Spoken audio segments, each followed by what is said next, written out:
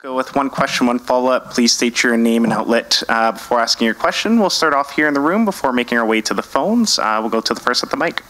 Hi, it's Carrie Tate from the Globe and Mail. My first question is for the Deputy Premier, Mike Ellis. Minister Ellis, yesterday the Premier had disclosed she's gone to 3 hockey games as a guest of others, and she had said that it's up to staff and ministers to disclose their own information. So I'm wondering how many games you went to and who hosted you? One game hosted by the Edmonton Oilers. Okay, and for the Premier, thank you very much, Minister. For the Premier, yesterday you had said that you aren't responsible for your staff when we had asked them, and you had basically said if we had questions for other people, such as ministers and your staff, that we should ask them. We have been asking your staff repeatedly. We have been asking cabinet ministers. If you aren't responsible for the actions of your staff, who is? Well, let me tell you how the ethics rules work. So first of all, no, I understand the ethics rules. I don't think you do, because first of all, no government money has been spent on any of the inquiries that you're making. That's number one. Number two, what private individuals choose to do with their private money is not governed by the ethics commissioner. Number three, MLAs do have disclosure requirements. No MLAs are allowed to take private flights. Any expense under $250 does not have to be reported. Expenses of $250 to $1,000 do have to be reported in an annual disclosure to the ethics commissioner, and anything above $1,000 has to be reported within 60 days. And so those are the rules, and I expect every staff member and I expect every MLA to follow them. Premier, you wrote the rules, you rewrote the rules, you made them easier to accept gifts, and your staff does not have to disclose those. The staff have to disclose to the chief of staff, correct? Right, but Thank not you, Carrie. to the public. We're going to go to our next Will question you disclose here. to the public what gifts your staff has accepted? I have arranged a meeting. I've asked for a meeting with the ethics commissioner, as has the chief of staff to me, and if there are any interpretations that he needs to give me, so that there are any modifications to policy, I'm looking forward to getting his answers. But as I said, I expect all staff and all MLAs to follow the rules. Thank you, Carrie. Let's go to our next question here. Hi there, Jordan Canigan with CTV News. Question for the Premier. I heard Minister Ellis's response to this earlier, but when it comes to the wildfire situation and the emergency alert that was sent out yesterday, there was some incorrect messaging sent out initially saying that the wildfire was arriving at the town site within 5 hours, later corrected to people should be evacuated within 5 hours. What kind of oversight does the province have on those messages when communication is critical? And what do you say to those people who may have seen that message and been frightened or stressed? Well, I saw the message and I was frightened and stressed, as Minister Ellis will attest to, and my chief of staff and my deputy minister and anyone I could reach at 11 o'clock at night to find out what was going on. I didn't want to go to sleep worried that Jasper might be hitting fire at 4 o'clock in the morning. And so it took a lot of work to realize that what they intended was to say that it took 5 hours to evacuate. We did some modeling and shared some information with them, and it's close. Like, make no mistake, there is certainly a fire threat on both sides of the city. But if worst case scenario happens, they'll be in real trouble in a few days. But we're going to do whatever we can to make sure that doesn't happen. We've put an active reach out to Parks Canada. Remember, this is a federal park, so it's federal jurisdiction, so we have to wait for them to invite us in. And we have put our hand out and said, we are happy to be here. We've staged equipment to Henton. We told them that we were prepared to help in whichever way they need us to, and they're taking us up on that offer. And same with the Jasper mayor. We've done a reach out to him as well to see what we can do to be able to support. But I have had a conversation with Minister Ellis on this, and it's it's a new process to allow municipalities to directly access the emergency alert. I think this is the first time that Jasper has done so. And so we may need to just have an additional step just to make sure that when information is going out, it's communicated accurately so that it doesn't cause that kind of panic. I mean, nobody wants to be in a state of panic at 11 o'clock at night, not knowing where they're going to go. So there clearly is some more work we need to do to get the information out accurately. But that being said, there's still a major fire risk, not only in Jasper, but in multiple other areas in northern Alberta, including around many oil sands sites. My Minister, Todd Loewen, has been overseeing the firefight since the beginning of July is when it really began to get bad again. We're calling in international resources, and it really is still all hands on deck until we can get those fires doused. But I'm very pleased that the communication lines are open and everybody is working together on this. Another question from a colleague, if I may. Yep. What do you believe will be the impact to our energy sector under another potential Donald Trump presidency, and how would that impact differ under Kamala Harris? Well, look, we have a great relationship with America, regardless of who is in the White House. And that's demonstrated in the fact that last year, I think we ended up with a record amount of cross-border trade valued at $185 billion. So I would fully anticipate that that would continue. I think our conversations with our Democrat partners would be along the lines of building out natural gas and hydrogen, carbon capture utilization and storage, ammonia, geothermal, small modular nuclear, all of those green energy solutions.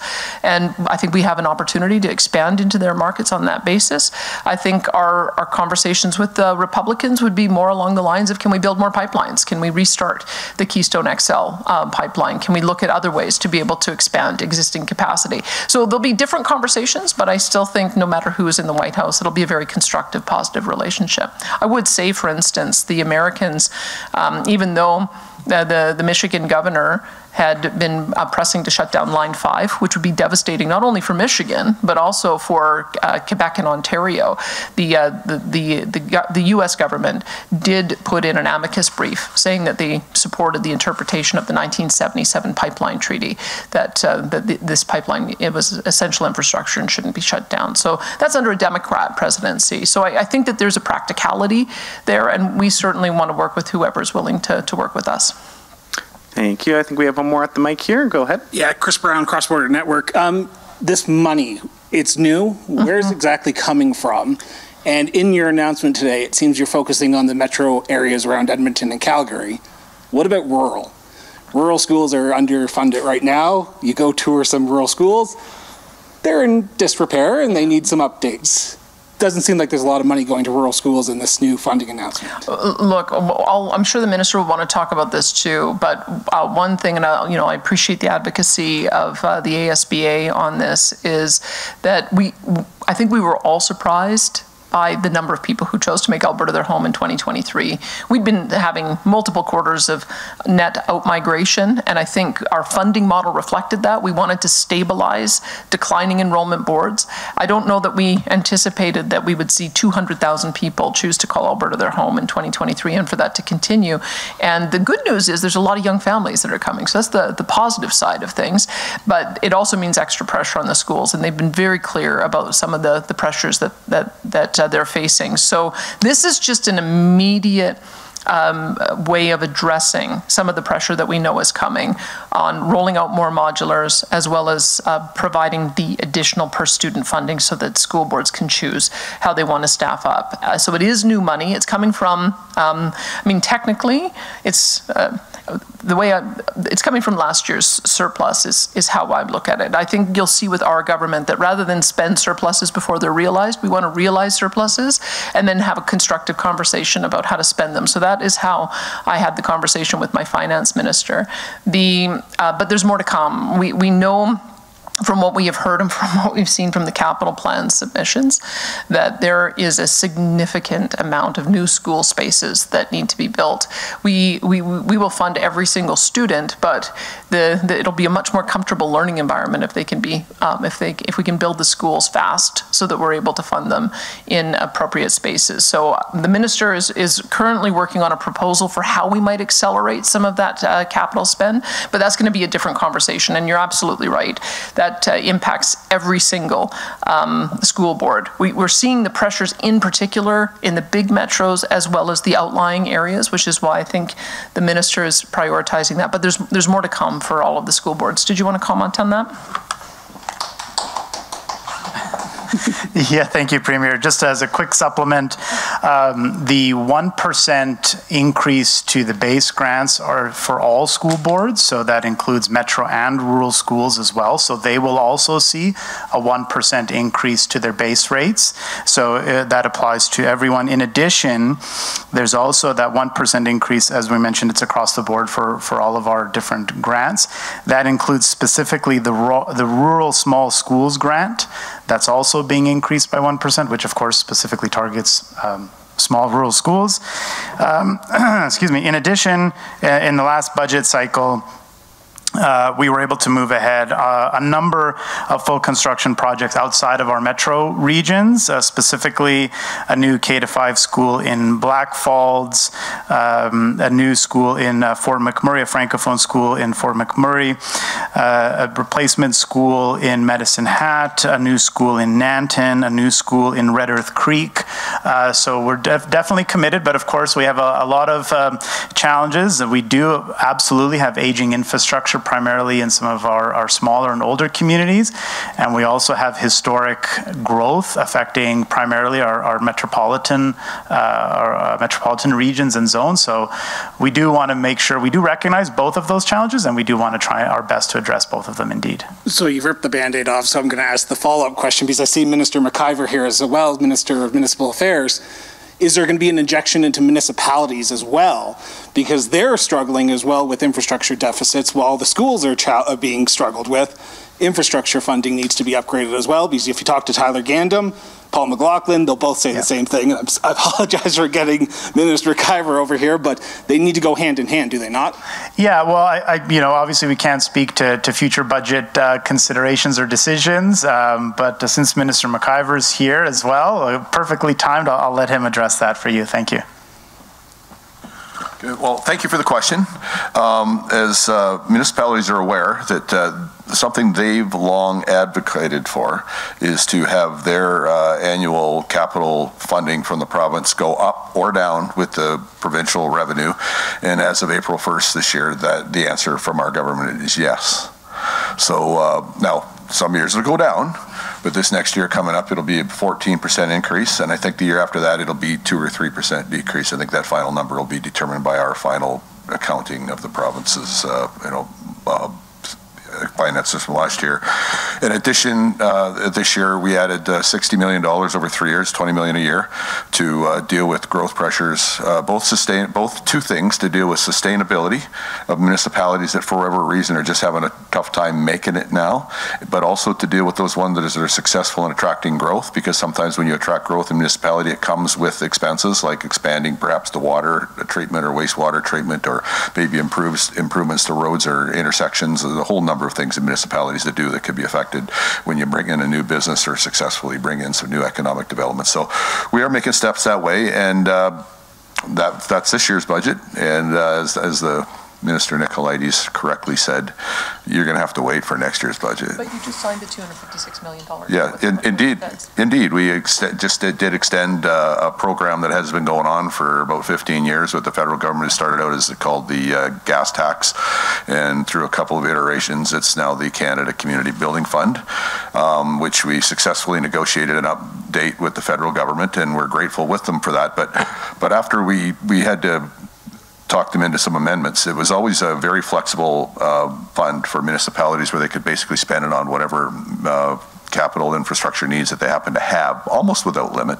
And then the federal government this year changed it and added a whole bunch of very restrictive conditions. So we didn't sign off on it right away, and we went to work on behalf of municipalities to A, make sure they got that money, but B, make sure they got it under more favorable circumstances. And I would say we were successful in talking to our federal counterparts and having them realize, and we're grateful they did realize, that Alberta municipalities need more that similar flexibility to what they had before. It's not exactly the same, but we got it in the neighborhood of where it has been. So feel very happy that we were able to successfully negotiate an extension for 10 or 15 years. If you need that clarification, I'll get it for you. But it's a multi-year, $265 million funding program for Alberta municipalities, which will flow through the province. And for those municipalities watching, yes, we will get the paperwork done as quick as we can and flow it as quick as we can. But our federal partners who are providing the money require some reporting, so we will have to do that reporting, and we'll get all that in place and get the money out the door just as quick as we can. Thank you for the cameo, Minister McIver. And I'll just add to that as well. I mean, it may have an impact as well on students because many of them use public transit.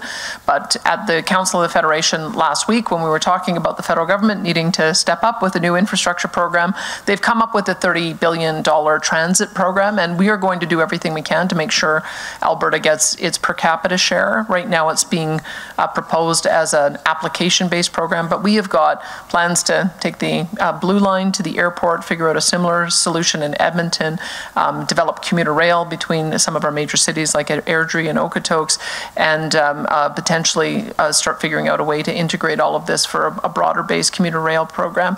We also, they have a special rural stream, so we'll be wanting to talk with rural Alberta about the way in which we can perhaps develop some kind of public transit solution that maybe it makes more sense for people coming into the big city if they need doctor's appointments and that sort of thing. But there's a special rural route for that as well, and that may be able to assist us in managing some of the transportation pressures as well. So we're very keen to work with the feds on trying to find a way to caution that, because what they normally do is they would put money forward, we would put money forward, and then the party that we're partnering with would put money forward. So that could potentially be $10 billion over the next 10 years if we're successful. And we have time for a couple more questions. We're going to head over to the phones, though. Operator, could you put through our first caller, please?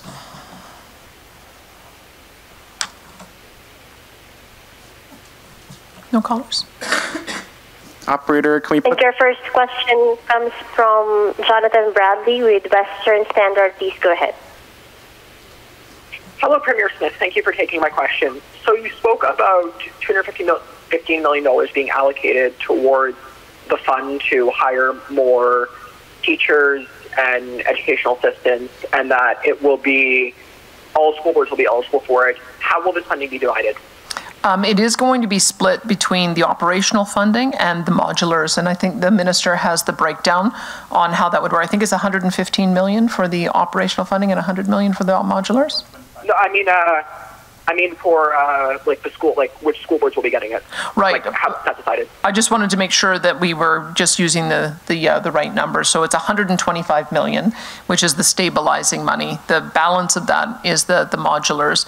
I think you've got a pretty good idea of where the modulars are going. Do you have some idea of how you're going to divvy up the $125 million? Yeah, thank you. With respect to the modulars, the addition of the 100 modulars will be for our metro school divisions. The $125 million that is going to increase operating funding is going to all school authorities. So they will see a 1% increase in all of their base rates, and all school authorities will see a 2% increase in some of the specialized learner support grants that I mentioned, including supports for English as an additional language, PUF supports, and other areas. Okay, and my follow-up pertains to the modular classrooms. So you spoke about these classrooms intending to enhance education. How do you believe that modular classrooms will make the educational experience for students more enjoyable? Sure. Well, the short answer is, of course, the modular classrooms, and I never really like calling them modular classrooms. I prefer to call them prefabricated classrooms. If you haven't seen them, I mean, when I think of a modular classroom, I think of a trailer. These aren't. I mean, I got to tour the facility where they make them, and they are quite exceptional. So I would really characterize them as prefab classrooms. The way in which they're going to help enhance student learning is simply by helping to alleviate space needs and pressure. Of course, there are many schools, as our colleagues from Calgary Board of Education noted, that are at very high utilization rates. So if we can deploy additional modulars, it means that we can have less students, reduce class sizes in particular areas, and of course, provide more direct supports to students who need it. Thanks. Thank you, Jonathan. And we have time for one last question here. Operator, could you put through our next caller, please? Your next question comes from the line of Elisa Carpenter with Global News. Please go ahead. Hi there. I just wanted to ask about the education money. We've been pretty specific on the number of modulars and, how those will be divvied up. But there's been mention a couple of times that this will allow for more teachers and educational assistants. So do we have a number on how many more teachers this will allow us to hire? And the follow-up to that would be, will they be in place by this September, or are we looking at next school year? Well, I'd say a couple of things. Part of the reason we can't be precise is if a school board chooses to use 100% of the dollars for teachers, that'll be one number. If they choose to use 100% of the dollars for education assistance, that'll be another number. I can have Demetrios comment on that, but then maybe Marilyn, you might have some insight into what the split is likely to be and where the pressures are. But our intention in announcing it today was that we'd been, of course, reading that school boards are making the staffing decisions now, and we wanted to make sure that they had the certainty of having these dollars so that they could offer their contracts. First, Minister Nicolaides. Thank you, Premier. I think just to reiterate the Premier's point, I think the Premier noted it quite well. In the past, sometimes we have provided targeted funding specifically for the purposes of hiring teachers or hiring educational assistants. Today's funding announcement is a broad increase to the general base rates, and so the school boards have the complete autonomy and discretion to determine how they want to allocate those funds. I'll let Marilyn Dennis and others speak to their operations, but of course, a significant component of their operating costs deals with staff. So they may be looking to hire additional educational assistants or teachers, or they may be looking to increase funding to a particular program, increasing funding to dual credit opportunities, for example, if that's something that's of particular importance to a particular community. So that they have the complete discretion to determine how those funds are allocated. But perhaps Marilyn, who's in a better position, can tell us a little bit more about funding decisions at a school board level. Thank you. Thank you so much. It is a great question. I think it's very difficult to be precise. As the Premier mentioned, individual school boards have the autonomy to make the decisions necessary for the students that they serve within their division. And so our school board trustees will work closely with school administration to help determine how those resources should be deployed to best serve the students that they have in front of them coming this fall. Part of the strength of this announcement, frankly, is that this money is coming before the school year starts. And so already school divisions would have been working on their hiring processes in the springtime of the end of this last school year. And so they would already have a really good idea on where some of their pressure points would be. But again, trustees will work alongside their administration in terms of how to deploy those dollars. Thank you. Alyssa, did you have a follow-up? I'm good. Thank you very much. Good. Perfect. And that's all the time we have for questions today. Thank you, everyone, for joining us.